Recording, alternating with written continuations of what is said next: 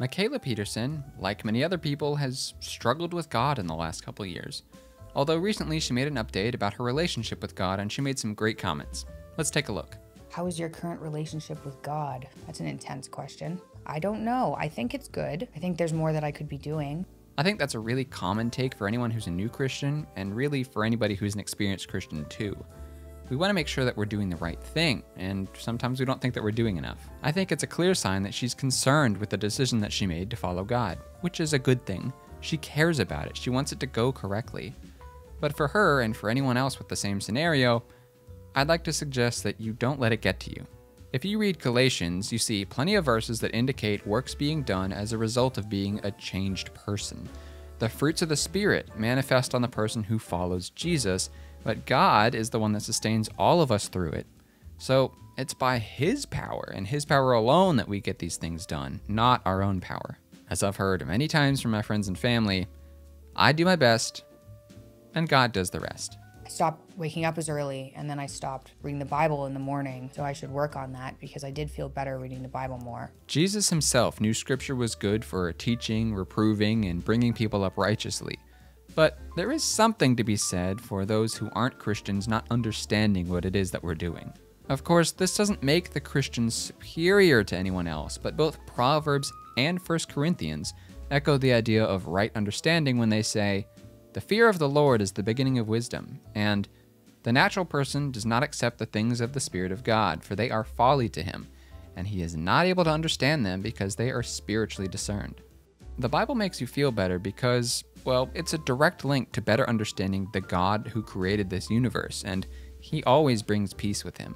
So there you go. Seems weird. I know, to all you people who aren't Christian, that sounds strange. It was strange to me too. It's still strange to me. I don't know how it works exactly, but it makes me feel better. Christianity is a strange religion, and it always has been. Of all the religions that have ever existed, it's unique among them because instead of having God be something that you reach to or you try to attain, He comes down to us and meets all of us at our own level. C.S. Lewis might help you understand why it's still strange to us even as believers though. Imagine yourself as a living house. God comes in to rebuild that house. At first, perhaps, you can understand what He is doing. He is getting the drains right and stopping the leaks in the roof and so on. You knew that those jobs needed doing, and so you were not surprised. But presently, He starts knocking the house about in a way that hurts abominably and does not seem to make sense. What on earth is He up to? The explanation is that He is building quite a different house from the one you thought of. Throwing out a new wing here, putting on an extra floor there, running up towers, making courtyards. You thought you were going to be made into a decent little cottage, but He is building a palace. He intends to come and live in it Himself. I'm trying to go with the flow, so if things don't work out that I want to work out, I'm thinking, well, maybe that's not meant to be. Maybe God doesn't want that for me. Very smart, as usual. As C.S. Lewis indicated, life isn't always the way that we think it's going to go. God has different plans for us, and who are we to correct Him? God often takes away bad things, and we cheer when those happen. But sometimes He takes away good things too, and those are puzzling. Because you could be doing something that's just wonderful, and you think it's great, but God takes it away. The reason is because He has a different plan for you, and He's going to make you better in some other way. Moses might very well have liked shepherding in Midian. I mean, he did it for 40 years after all, and it was good for him for all that time. But it was useless in his quest to try and free the Israelites from Egypt. So it had to go. So I've been trying to operate like that, and it's been good for me, I think, because I like to exert a level of control over everything that isn't good for me or the things around me.